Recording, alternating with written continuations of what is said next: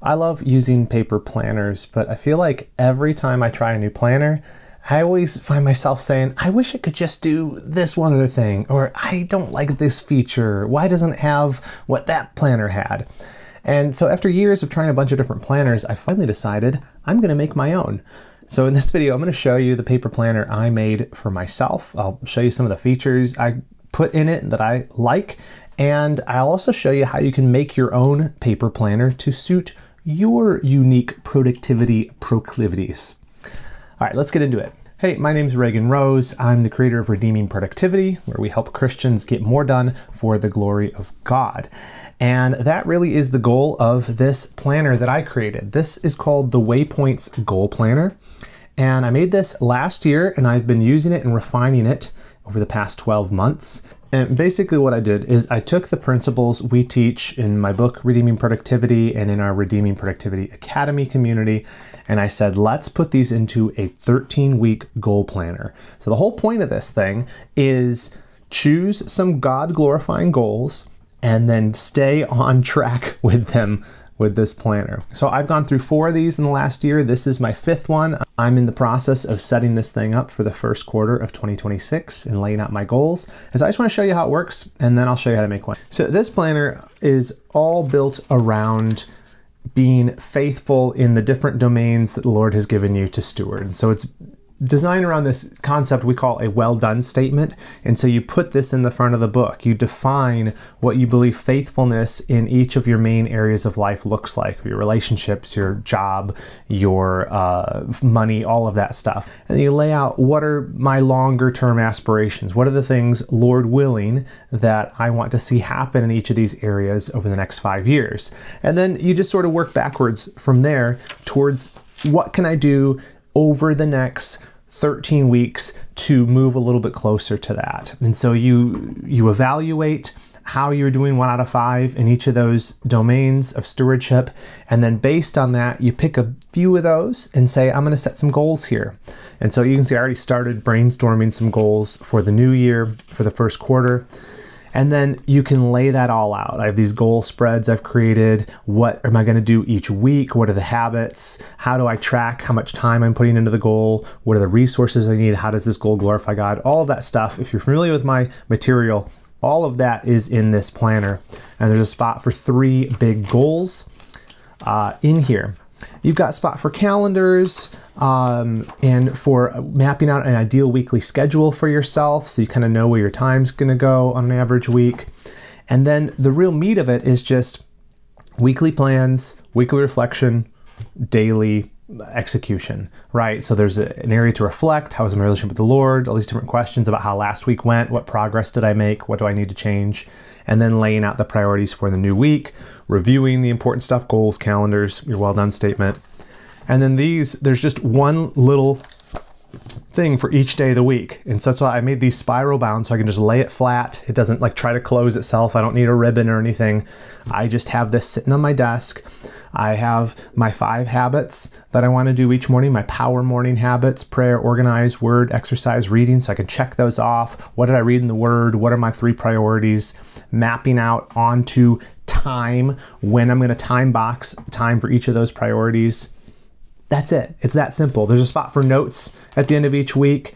But other than that, it's just you repeat that over and over and over, and little by little, you're making progress on those goals while managing the rest of stuff of life. That's all I wanted in a planner. And so I made my own. We also made a version of it digital so that you can just put it onto an iPad or a Remarkable tablet or something like that. But now let me show you how you could do this yourself. If you're like, hey, I like your planner, we do sell those in our shop. So if you want to just get the one I made, you can click the link in the description. But if you want to make your own, you want to customize it, you want to go crazy, here's exactly how I did it.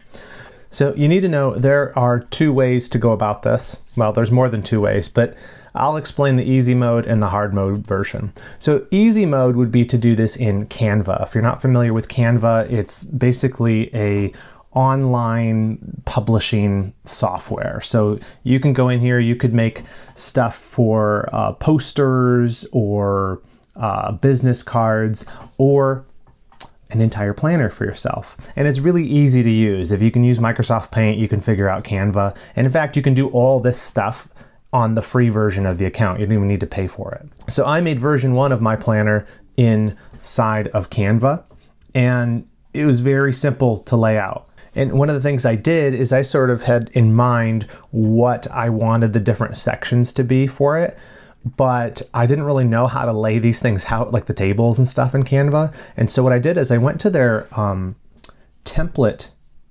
gallery, and I just looked through different types of, some were planners, some were just like worksheets, and I just found like designs and layouts that were similar to what I was trying to accomplish. And then I would just add those in and then adjust stuff. Like I'd change the colors, I'd move stuff around, I'd customize it to be like I wanted. But it saved me a lot of time, and it was actually how I sort of figured out how to use Canva to accomplish exactly what I wanted. But you may even find, as you're doing a custom planner for yourself, hey, I just like one of these ones that Canva had. Some of them are like a whole planner in and of themselves, and you could not even modify it. You're allowed to print it off and make it into your own custom planner. So there's a lot of options within there. One of the cool things about this is if you're like not exactly sure what you want your planner to do, you can go in here and look at these different templates, and you might get ideas for the types of sections you want to create just from the templates. And there are tons of them in here. And so then you say, well, how can I actually get this thing once I've created it? Well, the easy mode version still is you can go to share and you can click print with Canva, and you can do something like a bound document. And within here, you can set all of the paper quality, the covers you want for it, choose how many you want to order for yourself, and all these extra little things, and then it'll actually deliver it to you. But do note that compared to other print-on-demand services, this is a little bit more expensive. The other way you could do this, even within Canva, is just export the PDF. So you just download it, PDF for print. And when you download this, then you can use a service like Lulu. Now that's lulu.com, not Lululemon. That's where I get my leggings. Lulu.com is a print-on-demand service. And it takes a little bit, they have help documents and stuff. It takes a little bit to get used to. But as long as you match the size of the planner you exported from Canva to this, and you have to make a separate cover document, it's going to end up being a lot cheaper. And if it's something like a quarterly planner like I made, I can just come in here and order a new one every time I want one. But the really neat thing with Lulu is if you have aspirations to maybe potentially sell your planner like I do, it's very easy to integrate it with Shopify or a Wix website or WooCommerce, which works with WordPress. And that's how my store is set up. I have a WooCommerce store. And if you were to buy one of these planners from me, you'd be ordering it from WooCommerce. It would send that over to Lulu. It would figure out all the shipping stuff. You would pay me, and then I would pay Lulu to actually print it and send it to you and stuff. But what's fun is like I'm not even involved in that process. It just all happens behind the scenes unless something breaks. So if you design it with Canva and then print it with Lulu, that's maybe easy plus. Maybe that's the medium mode. So we could say easy mode is design and print it with Canva. Medium mode is design in Canva, print with Lulu. It's going to save you a little bit of money. And again, it gives you a lot of options for paper quality. You can actually do different cover styles. Just as a test, I made a hardcover version of it. I don't currently sell these yet, but I was just seeing what it would look like of it at a hardcover. All that stuff, all those options open up to you if you use Lulu as your printer. Okay, now what if you wanted to go a little bit more professional? What if you wanted to do this on hard mode? I would still print with Lulu, that's what I'm using, but I use Affinity to actually design it. So initially I did a beta version of the planner in Canva, and I gave a digital version to all of the members of our community, the Redeeming Productivity Academy. And after I got a lot of feedback on people like, yeah, we want something like this, and I was using it, and I like this, I said, let's do this thing for real. And so I used Affinity, which is kind of like Adobe. The newest version is like Adobe Photoshop, InDesign, and Illustrator all in one app, but it's totally free. Again, I don't understand how stuff is free, but this is completely free and I love it. I use it I use the Photoshop version of this, the Pixel version, to do my thumbnails and stuff for YouTube. So Affinity's awesome. You should go download it if you're interested in any kind of desktop publishing or photoshopping or vector graphics, and you're like, I want to get more serious. This will, you don't have to pay Adobe any money to use this. Now, why would I redo it in here instead of Canva? You just have a lot more control. You can create page templates. You can create sections. You can say, I want this many of the daily pages to repeat this many times. I want page numbers that auto update. I want to have cascading style sheets. So if I change a heading style, it's going to change across the whole document. All that stuff, to do that in Canva on a document as big as a planner, is going to be a lot of copy and pasting. So I redid it in here for that reason. And then you just bring it over to Lulu, and then you can create a new project from it. So I did print book, but you could do a lot of other stuff. And then you can upload your PDF. Once that's done, it automatically detects how many pages there are, the size of the document, and all of that stuff for you. And then you can choose what you want to do with the paper and color. I just did standard black and white because I'm not doing photos or anything, and it makes it cheaper. You can choose the paper type. I did white uncoated, and then binding. So, you know, the one I have here, I did spiral so it could lay flat. You could do hardcover with linen. That's what I did with this one. It actually even had the option to do a dust jacket with it, which I took off because you should always take the dust jackets off your book. And then cover finish, whether you want it to be glossy, matte, etc. But what you'll notice is as you select all these options, it's automatically calculating the print cost for you. And now that doesn't include some extra fees that they tack on, and then shipping is going to cost a fair bit depending on the method you use for shipping.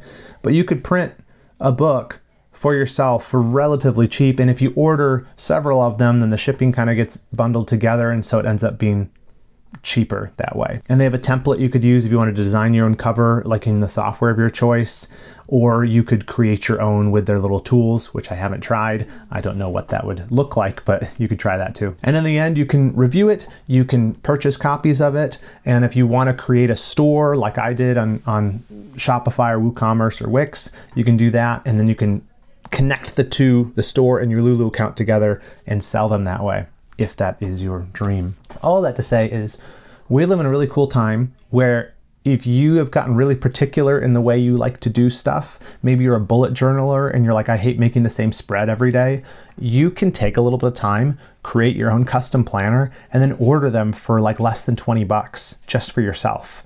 And if you want to turn that into a side business, you think people would like it, you have that option as well. So I don't know, hopefully that helps somebody that is as nerdy as I am and wanting to customize stuff. Let me know if you have any questions. I can hopefully answer them in the comments. And if you're like, I want to skip all that, Reagan, I just want your planner because it's awesome, I totally get where you're coming from. Just go to the link in the description. You can order a copy there. Well, thank you for watching. If you want more productivity from a Christian worldview, go ahead and subscribe to the channel. And I will see you here in the next video.